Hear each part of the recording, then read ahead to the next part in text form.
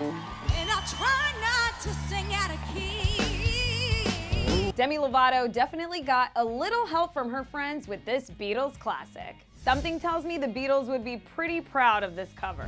While some celebrities contributed to the telethon by answering telephones or sharing a heartfelt video message, Demi, Brad Paisley, CeCe Winans, and Darius Rucker all got together to perform the Beatles classic with a little help from my friends.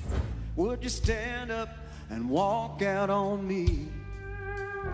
Honestly, there's nothing more incredible than 4 powerful vocalists coming together to perform a classic hit for a great cause.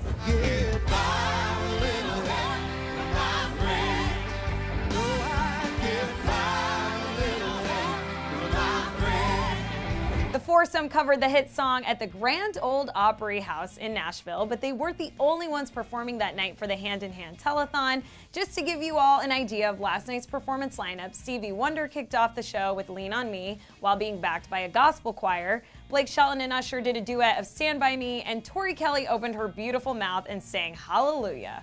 Overall, the telethon successfully raised over $44 million for the victims of Hurricane Harvey and Irma. During times like these, it's honestly heartwarming to see everyone coming together to help each other out. What did you guys think of Demi's performance? Let me know in the comments section below.